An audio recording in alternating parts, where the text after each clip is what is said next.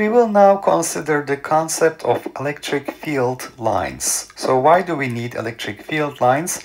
We use electric field lines to get a pictorial representation of the field pattern. And we have some rules on how to construct this pattern.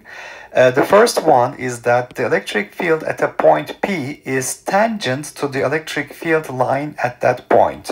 So if you have, for example, an electric field at this point, so if you have an electric field line pointing like this, the electric field at that point will be tangent to this electric field line. The number of lines per unit area perpendicular to the lines is proportional to the electric field magnitude. So we look at a perpendicular area to the lines and we look at the number of lines crossing perpendicular to this area. That will be proportional to the electric field magnitude.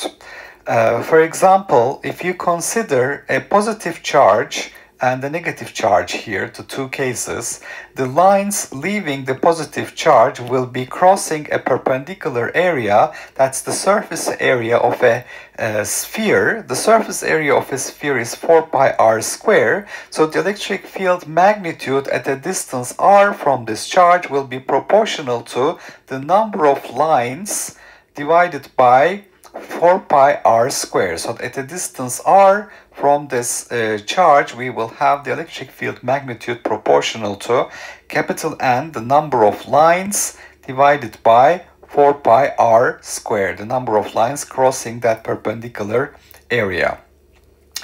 The third rule, the lines must begin on a positive charge and terminate on a negative charge. For a positive charge, the lines are beginning at this charge and terminating at the negative charge at infinity. For a negative charge, they're beginning at infinity and terminating at the negative charge in this case.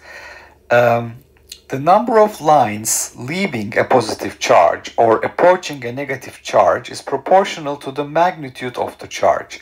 So if I draw so many lines here, so how many lines do I have? 1, 2, 3, 4, 5, 6, 7, 8, 9, 10, 11, 12. So 1, 2, 3, 4, 5, 6, 7, 8, 9, 10, 11, 12 lines.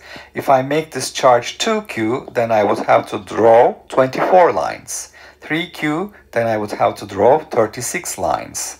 And similarly, in this case, for the negative charge here, minus q, I have 1, 2, 3, 4, 5, 6, 7, 8, 9, 10, 11, 12 lines terminating at this negative charge. If it is minus 2q, there would be 24. Minus 3q, 36 lines terminating at this charge. Okay.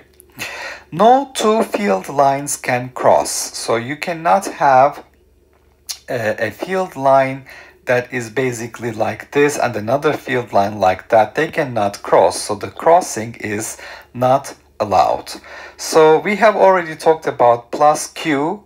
As an isolated single charge will have all the lines pointing radially outward terminating at infinity.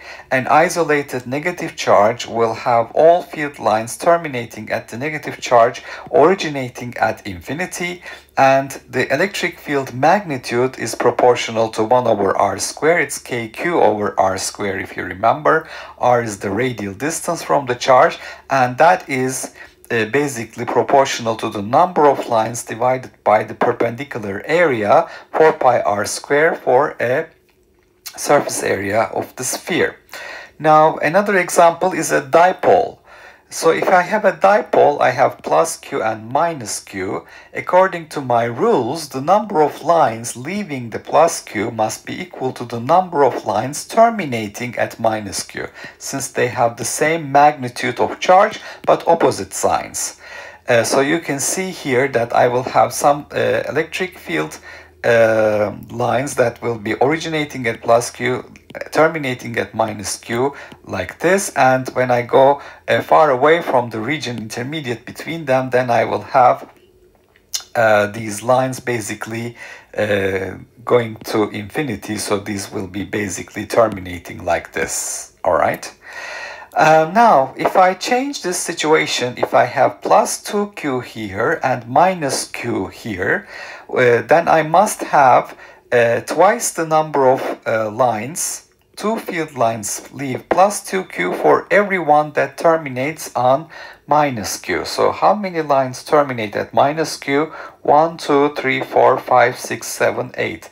Then I must have 16 lines originating from plus 2q. 1, 2, 3, 4, 5, 6, 7, 8, 9, 10, 11, 13, 14, 15, 16.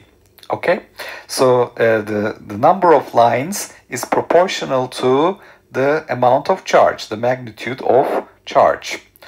All right, and if I have this situation, plus q plus q, two charges with the same sign here, then all the lines should terminate at infinity. So what I will see is that in between the two, the electric fields will be cancelling out. So the electric field at point C will be equal to 0. That's because you have no lines going through point C. If I'm at point A, which is close to this charge Q, the number of lines per perpendicular area at this region will be high compared to the number of lines per perpendicular area and in this region. So I will see that the electric field at point A will be higher than the electric field at point B, will be higher than the electric field at point C, which is equal to 0. And remember that I have 1 over r squared dependence for the electric field. So when I go far away from the charge distribution, I will have a decrease in the electric field.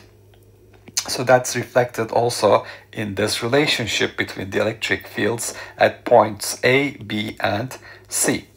Okay, so we have talked about the concept of electric field lines that give us a pictorial representation of the field pattern. We have 5 rules. Electric field at a point P is tangent to the electric field line at that point.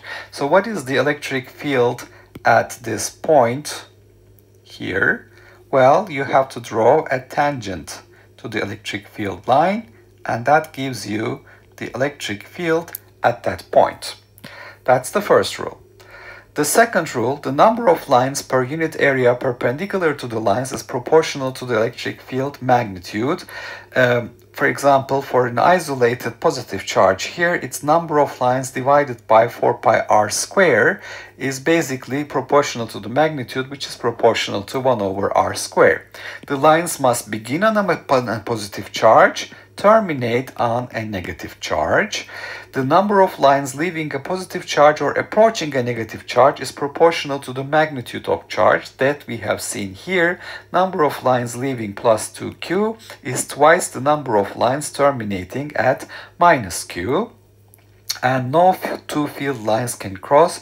We can have only one solution for the electric field here. This is the electric field. I cannot have another field line crossing like this. That would give a tangent different from this one, so that's not allowed. So no two field lines can cross. So we have seen example of isolated charges, plus q lines terminating at infinity, minus q lines originating at infinity, terminating at the minus charge. For a dipole, we have the same number of lines leaving the plus q and terminating at minus q, and we have plus 2q minus q example, twice the number of lines leave plus 2q compared to the number of lines terminating at minus q, and we can compare the electric field magnitudes by looking at this field pattern right away here. At point C between 2 plus q's we have no electric field. At point B, that's a rather far distance from the two charges, we will have a small electric field compared to a point that is closer to this charge distribution at point A.